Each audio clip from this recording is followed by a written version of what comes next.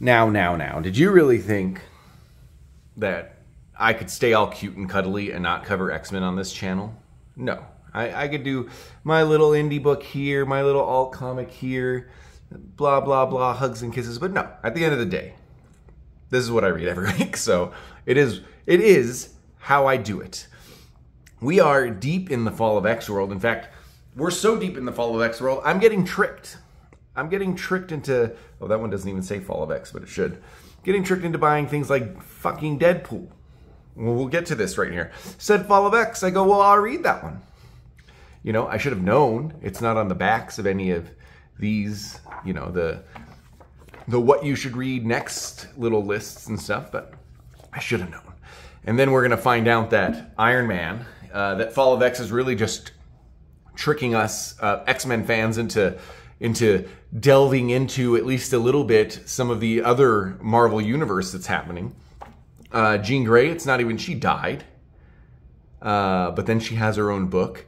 It's going to be a little bit like Iceman, where it's like, well, there's this way that we could do it. And then Realm of X, where we go, hey, it's Fall of X. Let's completely just do a whole storyline somewhere else. Fall of X made them do this, and now they're just doing something completely different. And that's what we're in today.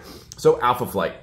Very excited to see an Alpha Flight book was coming out. I think it might be a miniseries, unfortunately, probably through this sort of Fall of X. I think we're going to call it an initiative. This is not an event in itself. I guess it's an event because they all have these little things on them, right? But there isn't really an event book coming out or anything. What it is, hey, we've set the stage. This is the situation for Mutantdom. And now go tell stories within in that situation, even if you time travel out or you go to a different universe or whatever. And then the main ones, the X-Men and stuff, will focus on that. Alpha Flight is one of those ones connected to the main story. You know, we have essentially what is the Canadian X-Force, let's call them. Maybe not as violent as them, but we're showing. We show Alpha Flight trying to do something somewhat utilitarian. I guess I'm going to use that word more. I used to use a different word, but somewhat utilitarian. They're going to go and help the ones that aren't mutants. They're going to go and help gather up the mutants just because it's the right thing to do. And it is what it is, and we made our decision. And so we get ourselves in this situation where it's Alpha Flight on Alpha Flight crime because some of them are mutants. And then we find out at the end, essentially, that the entire time, the non-mutant section of Alpha Flight was working with the mutant section of Alpha Flight the whole time, and they're working with Orcus on the down low. So, and here we can see it. Department H is about to deploy box sentinels. It's only a matter of time before they find you and discover we've been working together. We need to move every mutant here off Earth as soon as possible. And who knows, maybe that's Mars. We'll see where they go. So Alpha Flight is sort of a side story connected to this wider thing what's happening where Orcus is actually somewhat in control. It is an X book at least, and it's a little bit of a throwback book. Let's do an Alpha Flight story in the context of this Krakoan and Fall of X storyline. So very happy with it. It was fun. It was a good read. If you must have, pardon the pun, X books for this office, then I'm glad Alpha Flight is one of the minor ones that I get to read. Now, here's what they're really doing. I figured out the plan, guys. So there's an Uncanny Avengers. So the X-Men and the Avengers, they're mixing in together again. We get the X-Men who, you know, I guess our audience, the X-Men audience is like, separates themselves a little bit from the main Marvel heroes world, which are only popular in movie form. And so what they're doing is they're getting this audience, they're forcing this audience that they know we're suckers. They're getting us to buy books with the mainline superheroes in them. So Invincible Iron Man is important in the, and I probably should be reading ahead of number 9. I haven't read any of it. There's been Orcus stuff. There's been stuff with this dude whose name slips my mind. New owner, the mutant-hating industrialist. Oh yeah, Fei Long. I should remember his name because he was that Bruce Lee wannabe character in Street Fighter: The New Warriors, which he was awesome. But So yeah, we're in the middle of all this. This is most of the story on how the Sentinels became giant Iron Men happened here. The White Queen, Emma Frost, has had a big part here. We're also going to get a marriage that is a political, going to be like a sort of a political planned marriage between them.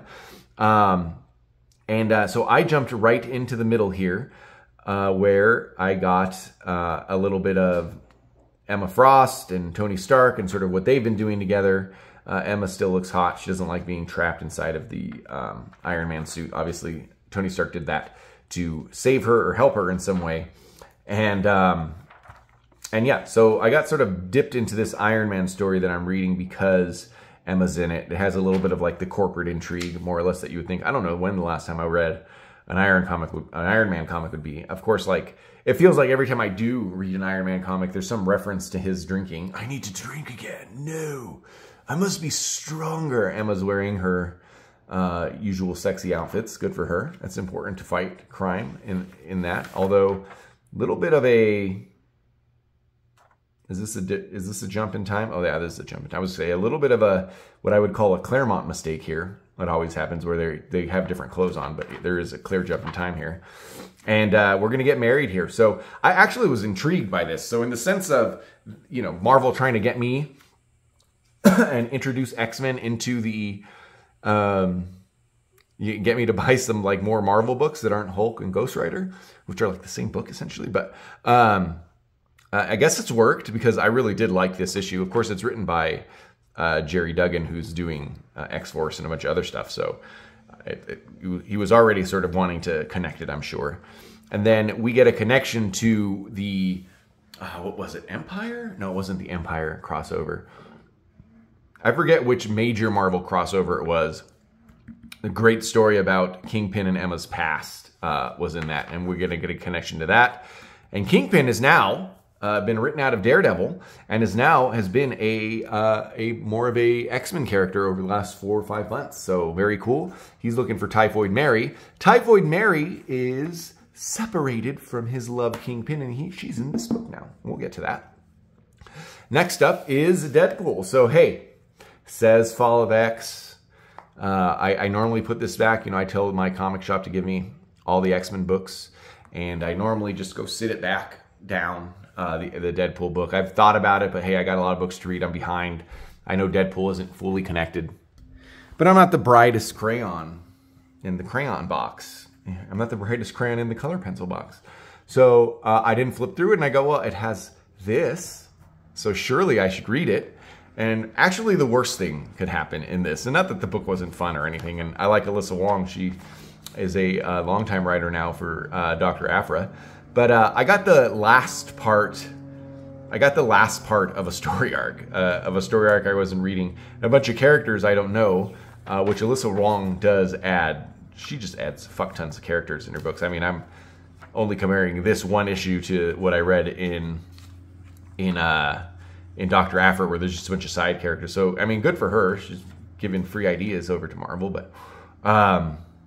So the book was cool. You know, there's a demon, Daredevil's funny, blah, blah, blah. So pretty basic. You know, white pages still in these Daredevil books, but it had nothing to do with the Fall of X. In fact, it doesn't even feel like what happened in the gala happened at this point. So there we go. There's a symbiote dog here, which I thought was pretty funny. So I wouldn't be against reading this Daredevil comic from the beginning. But it was cute, and it might even be the end. It might be the end of her run. So, like, let's try to get this last issue of Deadpool, a little bit more sales. Let's just slap the Fall of X thing on here, even though it doesn't fit at all. And then only for Deadpool, Venom Annual, that's funny. Only for Deadpool, I wonder what this is about. Only for Deadpool do we get the regular X-Men backing where Deadpool is in there. So, anyway, that was a little bit of filler. So, Jean Grey. When this came out, I go, well, what are they going to do with Jean Grey? Let me give you a quick, not synopsis, because I don't care. It's basically a quick explanation of a reminder that I don't like Jean Grey. I don't think she's a great character. I think she keeps spinning out of one storyline nonstop, and writers need to stop doing it. This is the Phoenix, by the way. It's a good cover, but nonetheless, she probably has other stories that no one's touched on. And then even when they do give her her own stories, they just connect it to the Phoenix again. And that's what's happening here. There is one little twist here that we'll talk about. So let's get to it. She dies. She dies during the Hellfire Gala, as maybe you know, or I covered.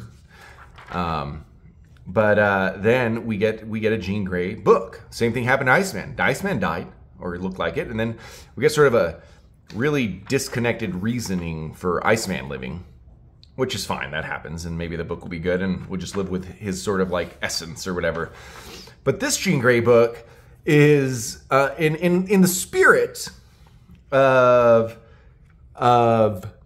taking from X-Men's convoluted history and making it more convoluted, even when they've resolved some storylines. They do that here, and it's great. Like, why not? At this point, I'm just all in on convoluting the X-Men storyline.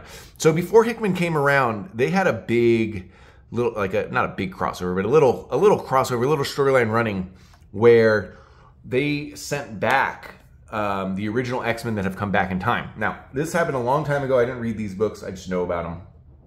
It's when I definitely wasn't reading X-Men, probably like in the 2012 time frame or something. But there's a storyline that just kept going where Beast showed up to the past. This version of Beast. This is before he was not before, he's been evil on and off or questionable, but this is one of his questionable decisions. And he goes back to the original X-Men, and he wants to bring those original X-Men to the present to basically help out with what's going on and to remind the X-Men who they really are, blah, blah, blah. Like the original idea. And these X-Men, the young X-Men, get stuck in the present. And so at first they weren't sent back. They were trying to send them back. And then now when they finally did get sent back, it was like basically an alternate reality or whatever. This story is not about the version of Jean Grey that we saw die in the Hellfire Gala. This version is about the Jean Grey that got taken in, the 2012 issues. Had a bunch of present time continuity. All 5 of the X-Men did. In fact, Iceman, the young Iceman, and the now gay Iceman, not now gay, but out of the closet Iceman, had a bunch of interactions and realized important stuff. There's a lot of storylines spun out of it. Before Hickman took over, they were convinced to go back, or they were convinced just to get sent back into the 60s or whatever. This is their story, which was supposedly closed. This is their story reopened.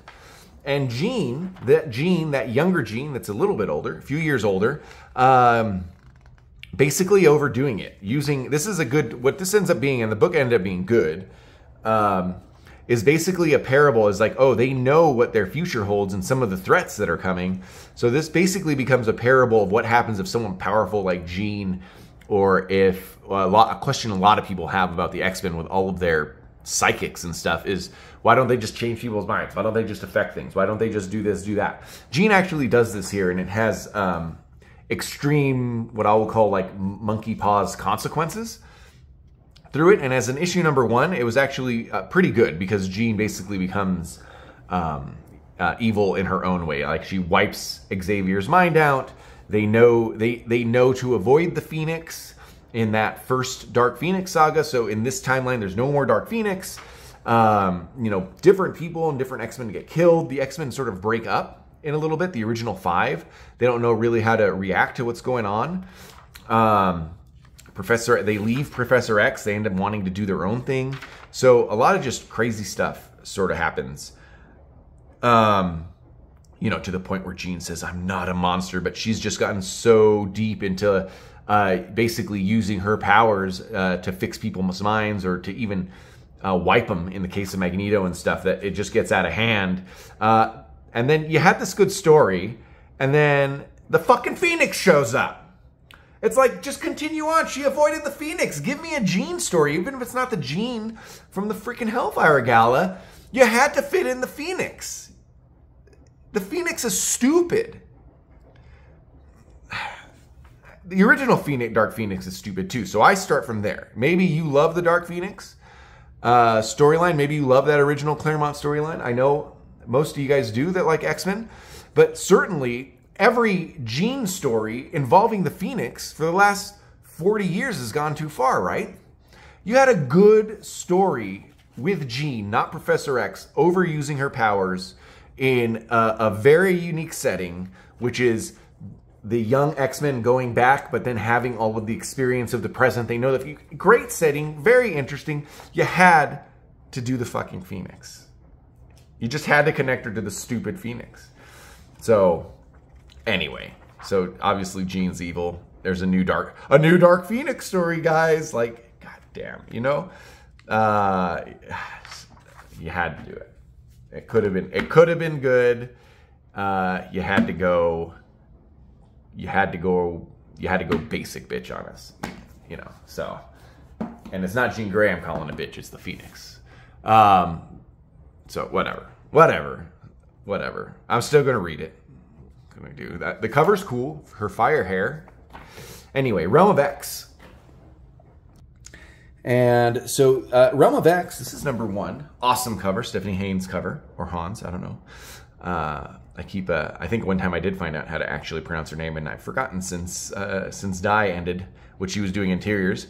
Hopefully she does all the covers for Realm of X #1. So I thought this was a very, very, very cool cover. She's one of the few people that does very clear digital touches that I still think are wonderful. So here's the Stephanie Haynes cover. Anyway, Realm of X, and then inside, at least at the beginning, and this is an artist I didn't know. So when I first flipped through these pages, I went right to it. So has like a Bilquis Elvey feel, or Evely feel, and it's an artist I don't know. So very excited about that. So Diogenes Neves, so probably a foreign artist from Eastern Europe or something that Marvel's underpaying. That's sort of what they do. Anyway, I got that feel, you know, so their first pages here were very colorful, like maybe not exactly, there's a lot of difference and stuff. So artists I'm going to look out for. So hopefully they put them on a bunch of different books or whatever, but it's actually a good time to find those kind of artists, and they do put them on, like, you know, 5th level, 6th level X-Men books. I do find a lot of good art in those, or at least interesting or different art. I don't always like it, but it's like, oh, they're giving this artist a run, and it's big enough, on a big enough book, which is something like a Realm of X, or, you know, Dark X-Men or something like that. So this book is the epitome of, hey, we set up a big action, in this case, the Red Wedding sort of story that happened in the Hellfire Gala. And now you can spin out the main story, or you can just spin out its own story. Magic ends up in Vanaheim with a bunch of minor characters that are actually pretty damn cool, to be honest. So in this book is Magic, whose powers don't work. That was a big thing Orcus did. You know, and part of Orcus's plans is that the people that can teleport large swaths of people at once weren't able to do that. Magic was one, and then in the book, in the Rogue Gambit book, Destiny said that she really needed, I forget his name now. His name's not Portal, but really needed, it's a mutant character that's mostly Avenger. He stays away from mutant stuff, but he is a mutant. That's where his powers come from, and he does the big portal thing too. And Destiny, who could tell the future, really wanted him, and that was just a storyline in Rogue and Gambit, and it turns out that what she needed, even though she couldn't see it clearly, was a big teleporter to be at the gala that Orcus didn't know about. And so same with Magic. So she's in Vanaheim, she loses her powers. We also have Mirage, Typhoid Mary, Dust, Marrow, Curse. So Kingpin's out to find Typhoid Mary, so eventually, you know, eventually what Kingpin's doing in the X books will mix in here. And you get this, like, basically this Thor crossover, even though Thor's not in it, but it is like these Thor characters and stuff. So, you know, these four, not Magic, are some part of a prophecy, and Magic's not. And then here's Curse. She curses people. People get fucked up around her. She's had some interesting storylines. I don't know enough about her really to get into it. I would feel sort of weird if I did, and I didn't exactly go study her beforehand. But I have read a lot of books with Curse in there, and it's like she's a character whose the nature of her powers could take over a book. You know what I mean? So you have to be careful with her. Basically passes around bad luck, almost like the opposite of Domino. in some ways. But anyway, we get Magic stuck in a fantasy realm that isn't limbo, which is cool. It isn't like, that isn't like some sort of hellscape. It's very much a Thor influenced sort of book, except with mutants in it. You know, I was trying to read this during my lunch break, and you know, I want to eat lunch too and read and take my time. It's like, oh, I'm gonna read. I'm behind on X-Men. I'm gonna read a comic real quick. And then you get to like these giant pages that just aren't written that well, to be honest.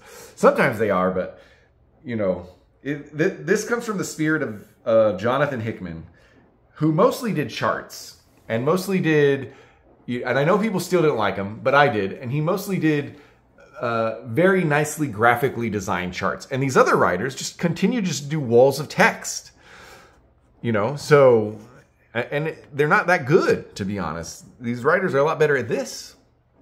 You know, sometimes it's a fucking email. I complain about that all the time. Anyway, so you're right in the middle of a big X-Men fantasy story. Typhoid Mary is very cool, by the way, in this book. And Magic doesn't seem to be acting like Magic to me, but we'll see. It's just the beginning, and she's sort of dealing with her like powers not working and stuff. And we're getting like into the thick of it as far as like the world building and what's happening in the context of this war that's happening between the White Witch and these characters in Vanaheim that knew of a prophecy then involved a bunch of minor X-Men characters, which is pretty cool. It turns out, though, that we will connect this to the world of Excalibur in some way, because it's Saturnine who had a big part in the 10 of X story, or X of 10 of Swords story.